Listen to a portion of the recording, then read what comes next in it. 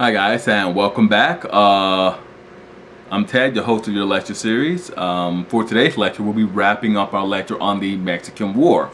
And before we begin to delve into the second half of that lecture, I'd just like to do a quick recap of the first half of our lecture on the Mexican War. So in the last lecture, we discussed the early presidency of J&K Polk. We discussed how Polk rose from being simply a member of Andrew Jackson's inner circle to being Andrew Jackson's point man for the bank war in the House of Representatives. How after after Jackson's retirement, he became the governor of Tennessee.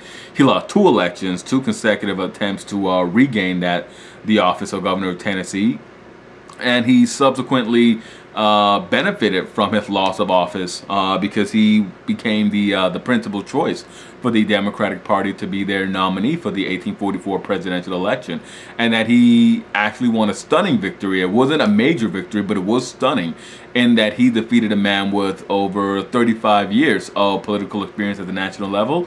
Henry Clay defeated him and assumed the office of president. Once in power, he oversaw the annexation of Texas and the admission of Texas and Florida, two slave states, into the Union in 1845. And while as president, he moved to resolve the western boundary disputes. He wanted to edge the British out of the Oregon Territory and extend America as far as he could in the west.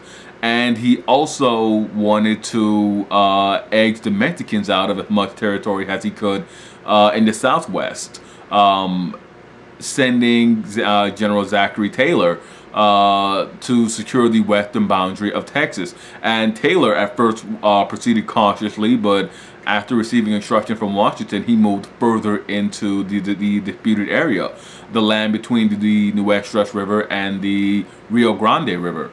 We also discussed how Taylor scored a critical victory at Palo Alto, defeating the Mexican army and really just taking command of that territory and really putting the United States and the United States Army on the really just sort of giving them the edge in the early stages in the early dispute with Mexico. And from there we'll pick up, and we begin by discussing the United States Army and the Mexican Army on the eve of the war between the two countries. Now, the United States Army in 1846 was only 6,500 men strong. It was comprised of the United States Army of 1846 was comprised of 16 regiments, and the Army training and doctrine was largely unchanged from the Revolutionary War and the War of 1812. Some units were even equipped with outdated muskets. Now, the Army's regiments were still organized along 18th century British lines, with a regiment having 10 companies, and 2 of those companies being light infantry, skirmishers, and grenadiers, who served as flankers. You know, they would always position them on the flanks. Half of the army was comprised of immigrants, and the majority of the senior officers had been commissioned before the War of 1812. Some of the officers had actually never maneuvered a body of troops that was larger than a few companies. Polk, however, was undaunted by this task, and to add more muscle to the army, he decided to ask the states for 50,000 men. He accepted regiments of state volunteers who will be issued uniforms and equipment by their respective states, and only issued weapons by the federal government. Now, this plan created a very unsightly fighting force for the United States. There would be the disciplined regular army regiments, or the reasonably disciplined regular army regiments under professional officers who were easily identifiable in their dark blue jackets, light blue trousers. Basically the same uniform that the United States would use in the Civil War, and basically the same dress uniform that the United States Army uses now. Dark blue, almost navy blue jacket, and sort of sky blue, robin's egg blue trousers. And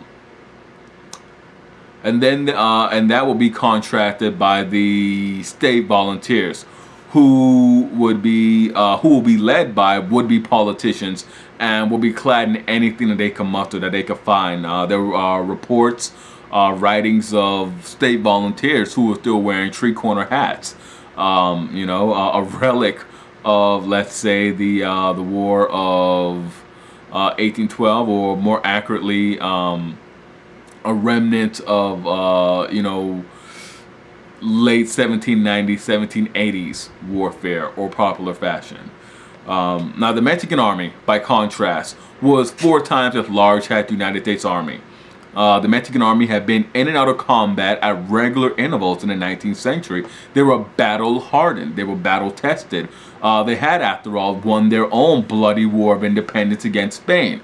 And Spain and the Mexican army did not have France or Great Britain or any other of the European powers to really come and back them up. They had to win this war on their own.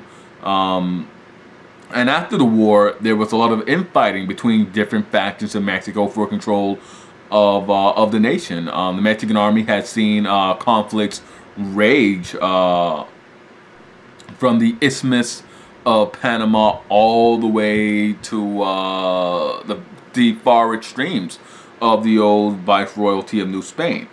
In and out of combat, really battle-hardened, but this was only a surface professionalism. And it concealed the reality that Mexico really didn't have weapon-producing factories. They imported all of their weapons. They had few facilities capable of clothing her troops. They weren't that industrialized. I would say that Virginia and North Carolina in the 1840s were slightly edged out by Mexico's national industrial capabilities.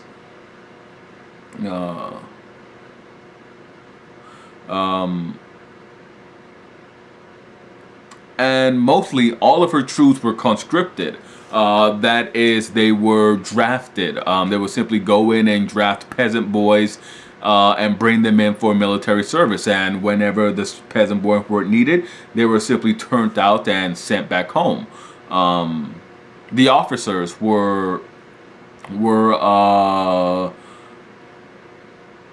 from the elites, from the wealthy families, and the officers actually had a good training. There was back then, and it still exists, a National Service Academy for training the future leaders of the Mexican National Army. However, most of the appointments for senior generalships and most of the appointment for command were not issued based off of your ability to lead or command. Most of those positions were issued off of your political connections and your family connections. Which wasn't really out of time for the time or the place. It wasn't something that was unique to Mexico. It happened in the United States. It happened in the United States at the time. It happened in Great Britain at the time. But they really weren't that well led. There were a lot of people who did not really have the experience or the mindset to really command troops in command of the Mexican army. But with that all being said, the Mexican army was still a formidable foe. They looked like the odds favorite. They were poorly fed, poorly clothed, and poorly paid. But the Mexican army was tenacious in nature, and they did not lack for bravery. And that's where we begin picking things up again with Zachary Taylor. Zachary Taylor was the senior general, the senior army officer on command, in place really, during the opening stages of the Mexican-American War. Taylor had been given command of one of 4 principal field armies of the United States. One of 4 principal field armies that the United States would use during the Mexican War. Taylor aimed to capture the arid northern regions of Mexico. He made Monterrey, the capital of Nuevo Leon, his primary objective. By September 19th, 1846, Taylor was zeroing in on Monterrey. And for 2 days, his infantry battled away, smashing through street barricades, and his artillery fired round after round onto the city's innermost defenses. The Mexican garrison eventually surrendered and evacuated Monterrey, but Taylor's army was so exhausted by their assault on the fortified city that they could not really just, dictate any terms to the Mexican army, to the Mexican defenders, who were allowed to keep their possessions, namely their weapons, had they evacuated the city. But nonetheless, Taylor's capture of Monterrey proved to be the first great victory of the war as it was declared. Palo Alto was great, but the capture of Monterrey really galvanized the war effort. It really helped to quiet some of Polk's opponents back in Washington and in the United States as a whole. This victory also was the first victory of the United States Army on foreign soil. It was the first time that the United States Army went into a foreign nation and captured a major settlement, a major possession of their belligerent, of the other force. Now, the loss of Monterrey sent Mexico City into a flurry of activity, and Santa Anna, with some assistance from the United States Navy, was able to slip back into Mexico. And once back in Mexico, Santa Anna dropped all attempts at aiding peace negotiations and offered his services to the Mexican government. Santa Anna at this time was still a very popular figure. He was given command of the Mexican army. Santa Anna was an accomplished military commander. He had won a lot of victories and a lot of wars for the Mexican army. He was a highly decorated officer in the Mexican army before his exile. Santa Anna was quickly given command of the Mexican army and charged with organizing a defense for the remaining Mexican territory, and then also capturing and driving out the American invaders. But Santa Anna was still unpopular in certain segments. Some people remembered his personal rule, his establishment of a Napoleonic-like dictatorship, and his opponents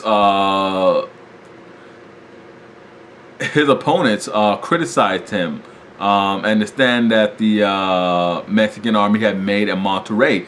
Santa Anna had been given command of the Mexican army shortly before the capitulation of the forces at Monterrey, and he had organized efforts to relieve the garrison of Monterrey, but it was fatally delayed by antagonistic opponents of his.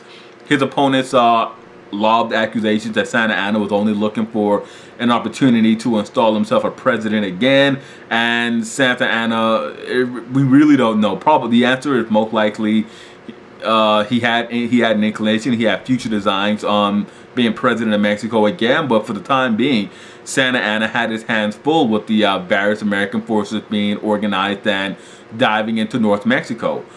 He did not have enough men on hand to meet that threat. And he did very seriously begin a reorganization of the United States of Mexico Army, of the United Mexican States Army, using a lot of questionable and upright means. He openly recruited his fellow Mexicans by painting the war in patriotic terms, and he also seized other people's property to pay for enlistment bounties. But Santa Anna raised a fighting force of 21,000 men to defend northern Mexico and recapture Monterrey. And in January of 1847, he moved north to confront Zachary Taylor. And he found Taylor at Buena Vista. And at this point, Taylor is still the principal officer of the United States Army in the Mexican War. He had already won at Palo Alto. He captured Monterrey, and now it's Taylor and his force against Santa Anna and his forces at Buena Vista. And the Battle of they met up at Buena Vista on the 22nd of February, 1847. The clash between the two armies should have been an easy victory for Santa Anna. Taylor only had 4,800 men, and Santa Anna brought that entire 21,000 man force with him. But wave after wave of Mexican attacks were broken by Taylor's artillery. Artillery really emerges as the primary weapon of Zachary Taylor, which is really interesting because Santa Anna had the Napoleon complex, but he didn't really use artillery effectively. And Taylor, as far as I know, never really had Napoleon. Was never really an aficionado for Napoleon Bonaparte, but he uses artillery well, similarly to the Corsican. Santa Anna was defeated at Buena Vista. He was eventually compelled to call for his army's retreat. Now, while Santa Anna was gathering his forces and while Taylor was securing these early victories, Polk wasn't really idle. Polk really was an annexationist. He was a very active president, and he really wanted to prosecute this war to the fullest. He had ordered Colonel Stephen Kearny to march from Fort Leavenworth in the Kansas, and it's in Kansas now, but it was really yet the unorganized portions of the western, the Midwestern Louisiana Purchase country.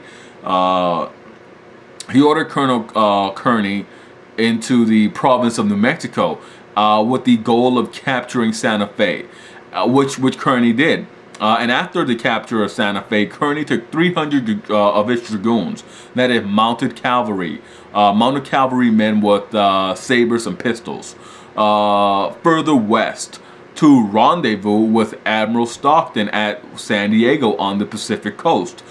This is a joint, what we would call a joint branch operation, in which you had the American Navy and the American Army joining forces to accomplish a Pacific goal. The goal was to capture the port city of San Diego on the Pacific coast, sort of providing a beeline, moving from the Rio Grande into Santa Fe and then onto the Pacific coast to sort of outline American claims after the war. And the rendezvous was successful.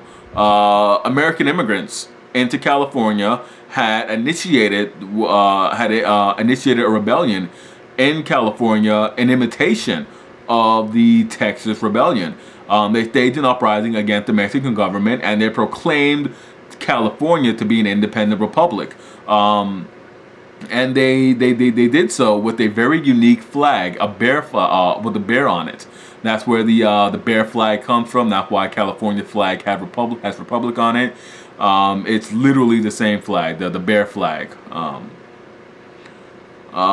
Together, the combined American forces overwhelmed the small garrison under the Mexican governor at the Battle of San Gabriel River on January 8, 1847.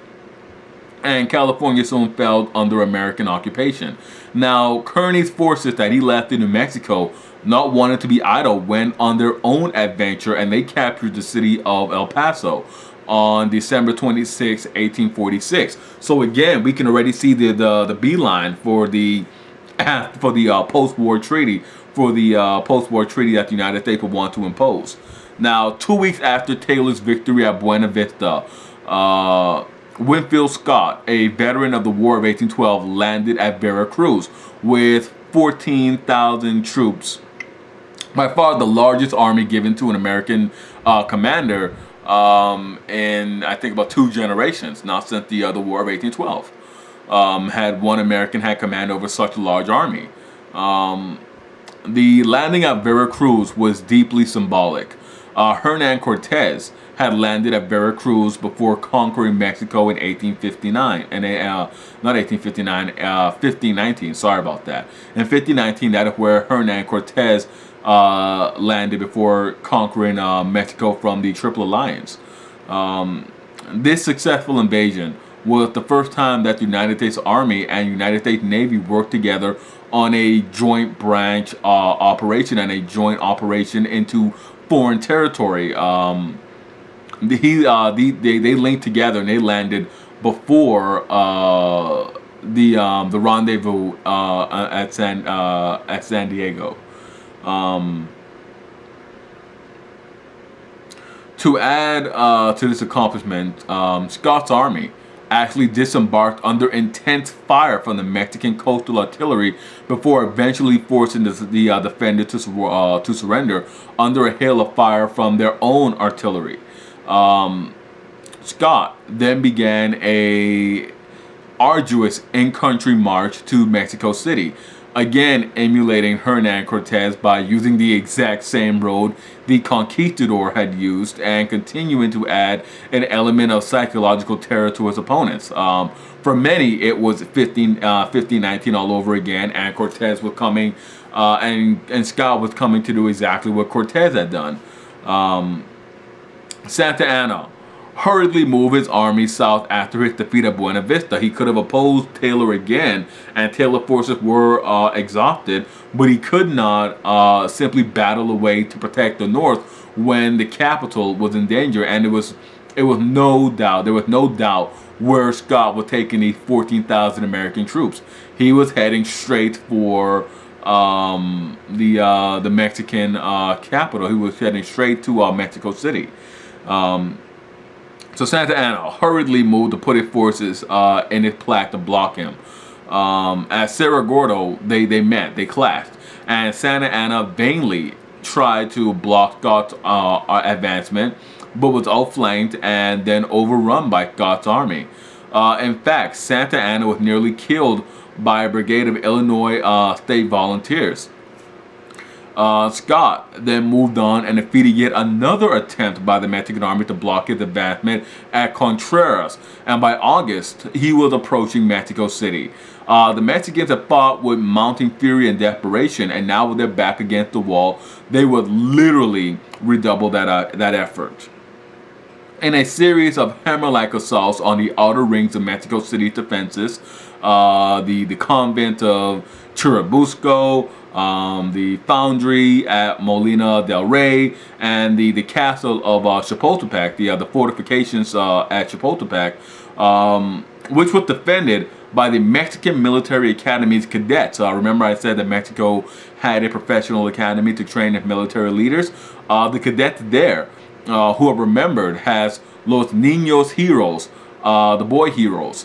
They left the academy. They left their schooling and they jumped into defend Chapultepec, but it was all in vain. Winfield Scott was a very capable, perhaps one of the most capable military commanders in the history of the United States, and he struck. He knew when to strike. He knew when to recoil. He defeated them there, and he finally attacked the gate. San Cosme Gate, successfully defeating them there and successfully taking Mexico City. With the fall of the Mexican government, all opposition to the United States receded.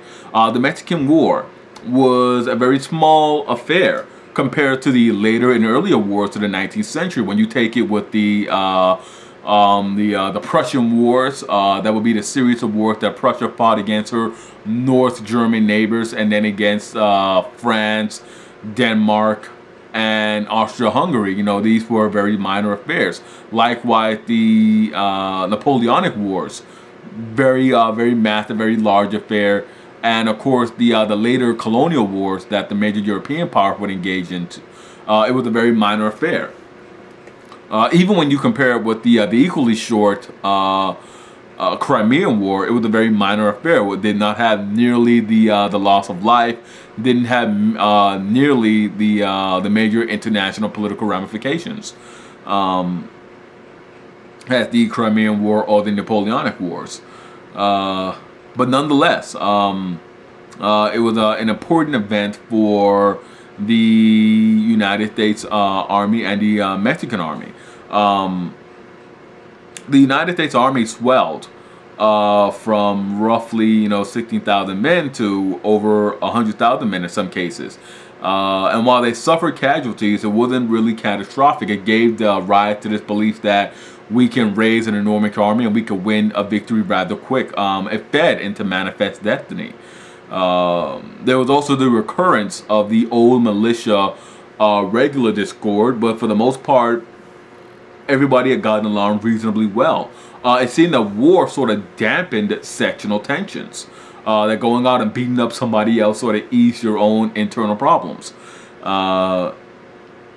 And chief amongst the outcomes for the United States was that the United States Army had performed way better. They had performed more admirably than anybody thought that they would. It was really just stunning that the United States Army was able to so swiftly defeat the Mexican Army. The Mexican War also provided a practical training ground for many of the future officers that we will hear about later on. The war ended officially with the Treaty of Guadalupe-Hidalgo in February of 1848. Now, the Treaty of Guadalupe-Hidalgo forced Mexico to cede 2/5 of her territory, which included all of the current states of California, New Mexico, Arizona, Nevada, Utah, Colorado, and the Mexican, and also forced the Mexican government to agree to recognize the Rio Grande as the official border between Mexico and Texas. In 1853, the Mexicans were again actually prevailed upon to sell additional territory, a strip of land along the Gila River, and the purchase.